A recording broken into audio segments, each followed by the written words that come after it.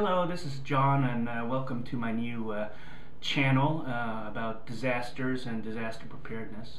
I thought I would start a new channel because disasters is a very interesting subject, a very fascinating subject, and I think a very serious subject, and I think it warrants its own YouTube channel.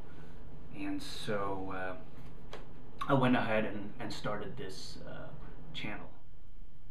I think an important thing to discuss, especially when we getting started with this whole project, is that we need to find a definition of a disaster.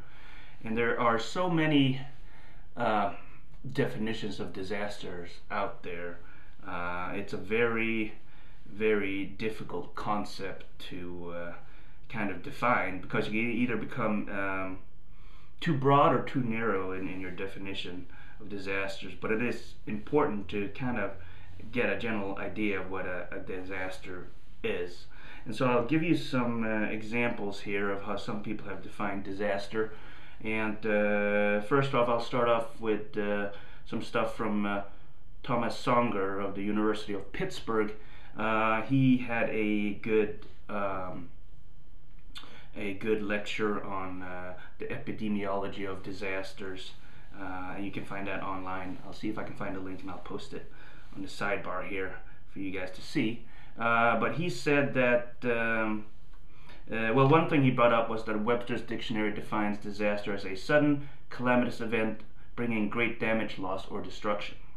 Okay, and then he goes on to say that some of the most widely recognized types of disasters are related to extreme weather events. So we got flooding, cyclones, tornadoes, blizzards, droughts, and tsunamis and earthquakes and things of that nature. And then you have obviously natural or man-made disasters.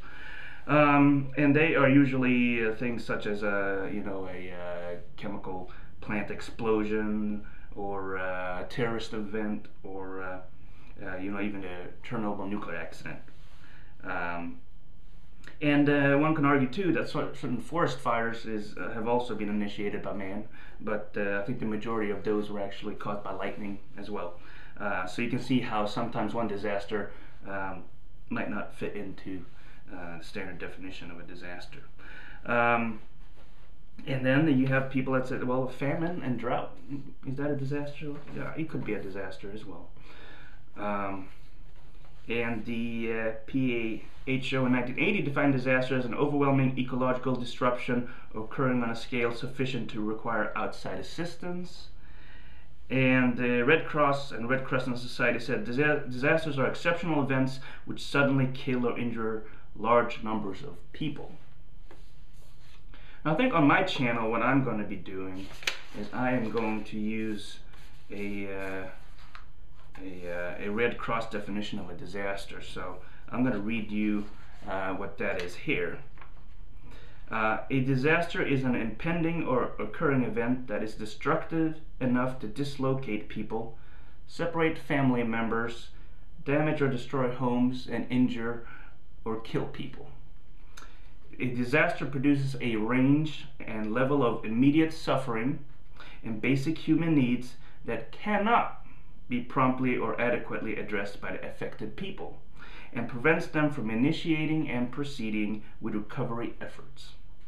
Natural disasters include floods, tornadoes, hurricanes, typhoons, winter storms, tsunamis, hailstorms, wildfires, windstorms, epidemics, and earthquakes.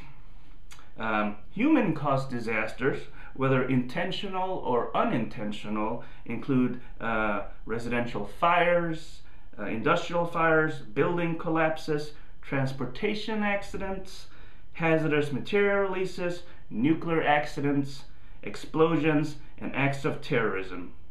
The Red Cross further characterizes disasters by the scope and the response required. I think that's a pretty good definition of disaster, and I will post a little what do you call that? A little slide there so that you can read that for yourselves, because that was a lot to go through. But I think that's the definition I'm going to use for disasters on my channel. And I welcome you all to my new channel, and I hope we have some good fun here. We're going to be doing a lot of different things on this channel. Some of it might be a little dry for some people, but you know, like I said, disaster and talking about disaster and disaster preparedness and emergency preparedness and all that stuff, that's kind of serious business, so I want to try to keep it a little more serious. And thank you again for watching.